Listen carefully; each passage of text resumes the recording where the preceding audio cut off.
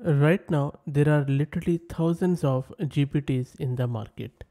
All the GPTs doing one thing or another. And the great thing about these GPTs is that they are very easy to create and very easy to use. In this video, I just wanted to give you a rundown of this new GPT which is called as ShellGPT. ShellGPT's purpose is quite simple. All it is doing is it is letting you streamline the generation of your shell commands in various operating systems, code snippets, documentation, and few of the Git operations just by using this GPT. At the back end, it uses um, OpenAI's model, but you can also use open source models by using Olama. But in my experiments, it doesn't really work well with the open source model. So in reality, your only option is to use OpenAI. And if you're using OpenAI, then you would have to have a paid account where you would need OpenAI's API key. Installation is fairly simple. All you need to do is to log into your shell and then do pip install shellgpt. That is going to install it. Now, if the next step you need to do is to just type sgpt on your shell, and then it is going to ask the OpenAI's API key. Just paste it and then you're all set, and your key will be stored in this directory, and this is a hidden file where it will store. And of course, OpenAI's API is not free of charge at all. You would need to pay for the ChatGPT Plus account, which is around $20 per month. Now, that being done, that is all you need to do in terms of installation, and then you can ask it question by just doing sgpt, and then just ask any question of your choice and it is going to return you the answer.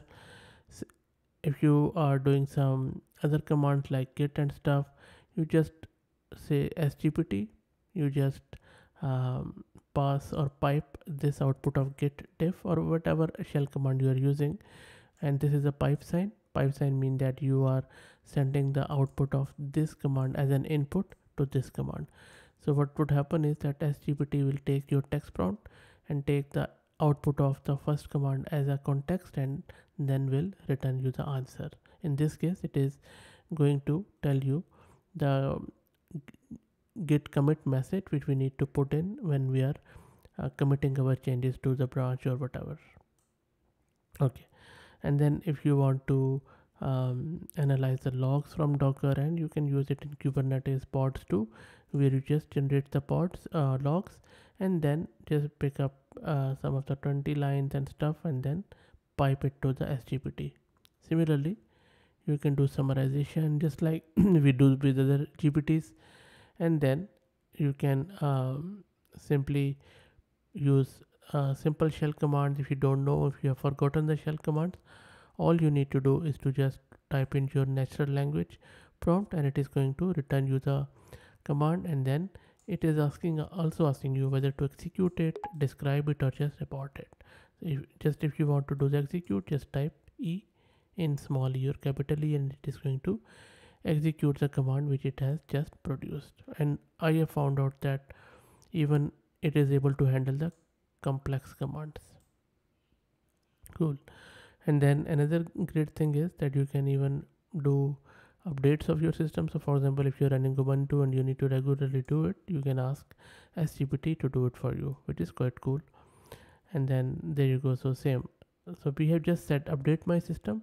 You can use the same command on Fedora or Red Hat or even on Ubuntu. You don't need to know the different commands for them. It will do by itself. That is a great advantage of it. So, and there are heaps of examples here where you can integrate shell and do a lot of stuff. I'll drop the link to its in video's description. Read through it. Let me know your thoughts on it. As you can see, it's very simple, and you can also use it with PowerShell. That's it. I hope that you enjoyed it. If you did, please consider subscribing to the channel, and if you're already subscribed, please share it among your network as it helps. Thanks for watching.